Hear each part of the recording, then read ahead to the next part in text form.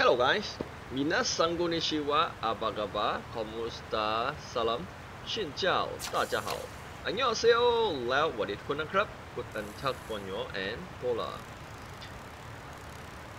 Yep, some player already knew about its best system or phase system already released in Korea server like a month.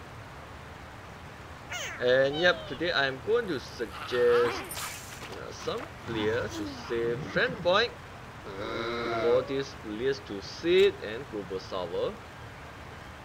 Okay, let's check it out.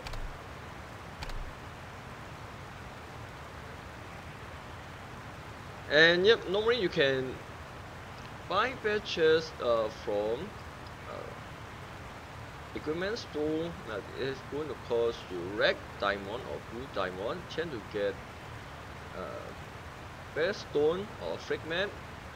And yep, you can also buy from friend shop. That means you can spend your friend point to buy best stone or fragment. Yep, I saw a lot of players that spend on this chest to get rare gear.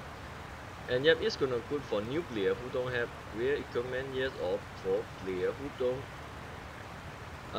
limit break rare gear to make level yet. If for player who already make your equipment, I suggest to save on this one. Chance to get best stone and fragment. And yeah, second one is suggest to save your M coin. Yep, M coin you can get from spend blue diamond or some daily benefit apply for money. And here, what you can get bad fragment selection chest, or is very rare and hard to get. Bad fragment that you need, this one will be better. Okay, how it look like for bad fragment here, how it look like.